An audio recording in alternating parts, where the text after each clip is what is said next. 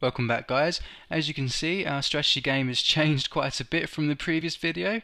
Well, we've just changed the terrain a little bit. We've made a desert texture instead of the grass texture, and I've also created a solar panel object. So the next thing I'm going to concentrate on our strategy game is a resources system, and to do resources we need a object to collect some, and the object I've chosen is a solar farm. In the game we'll be able to upgrade our solar farms and build other solar farms, and we're going to collect energy from the sun. So it kind of sticks to the real world problems we're having now, and is relevant, and I think it looks really nice, the solar panels. That's the reason I did it, really. It looks really nice, and I've got a specular shader on here, and it reflects with the sun, and it makes the solar panels look really cool. I'm going to show you how to model these in this video. It's very simple to do, and how to create the texture as well, so the texture map. And I'm going to show you that now, actually. And so this is my texture map. It's very basic. I've just got a dark grey line here for polygons I don't really care about, which the user won't see.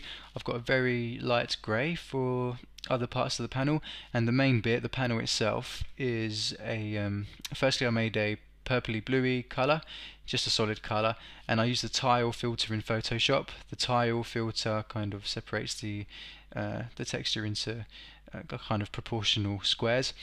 I then created a square, rotated it 45 degrees I think to make a diamond, and then just duplicated the diamond here, and then I just selected half of the squares horizontally to change the hue a little bit, and as well vertically as well, just to change the colour a bit.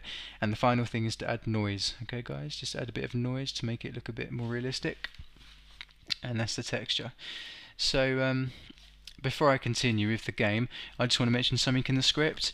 But in the previous video we changed the unit selected value to true when we clicked it, but we forgot to do it if the unit is already selected. Even if the unit's already selected, we need to select the change the selected value to true as well. So add this in if you've been following along, guys. It's just the way things work. If you're developing a game, you add a new thing and you notice errors sometimes, but that's just the way things are. Okay, I'm just going to show you how to model this solar panel, and I'm going to hop to Maya. It's really easy to do, and it must be because I haven't been in Maya in ages, and I just done it in a couple of minutes. What we do is we just shrink down a cube. That's about the right size. I'm going to rotate it 45 degrees. If anything, that's too thick. Panels are really thin, aren't they? So let's duplicate it, and I'm just going to bring this object down a tiny bit. I'm going to make it a bit thicker this time, and also make them a lot thinner here. So this is kind of a support frame for our panel. Let's move it to the side, and I'm going to duplicate this, move it to this side, and select both of them. Let's just move them down so it's not intersecting. Mesh combine. Now they're both one object. So I'm going to edit mesh, insert the edge loop tool, and create a couple of edge loops at either end of the graph, or the object. I'm going to remove this grid. That's probably why I said graph, because the grid was in the way.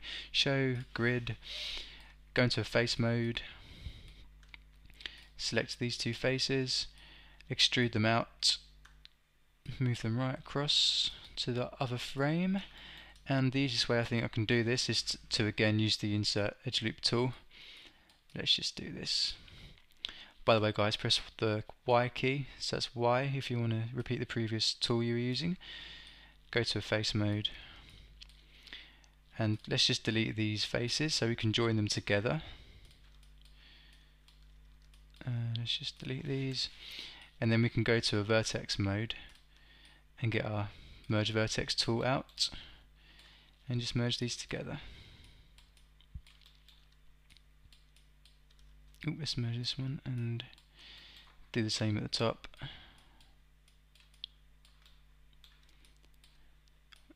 Alright, so now our objects join together.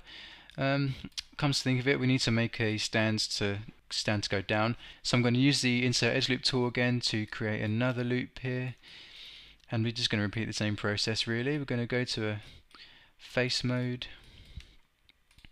So as you can see, these loops are a bit high up. I want to bring them down to the center of the object a little bit more. To do that, I'm going to go to an edge mode, double click on this to select the edge loop, and use the slide edge tool, and the slide edge tool just brings it down a tad. What it should do, it's a bit sensitive here, but it should bring it down, and select the other one, bring it down a bit. Alright, that's more in the center now. Let's go back to a face mode. Again, we can extrude this out. Let's extrude this out again. Repeat the same process. Insert edge loop tool, and so face mode again. Vertex mode.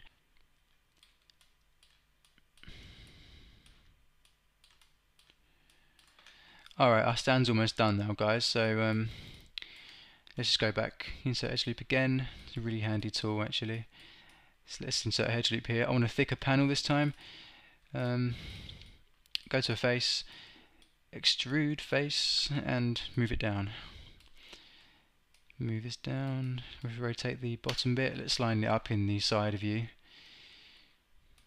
so it's nice and aligned.